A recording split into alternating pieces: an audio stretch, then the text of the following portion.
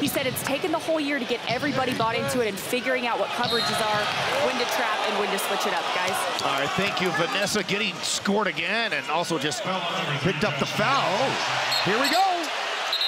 Every night is fight night when the Rockets play.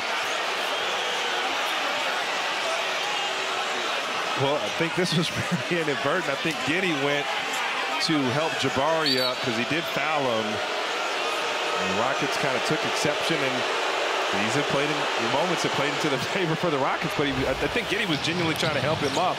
Let's see here. And then see Jabari's frustrated, looking over, and Giddey's like, "Hey, I'm gonna help you up, man." You can't force it, I guess.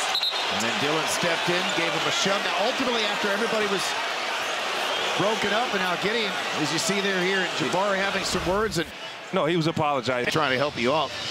But fair to say, though, great sign for the Rockets. Great sign for the Rockets. They live from it, and some rejuvenation. Pretty good foul.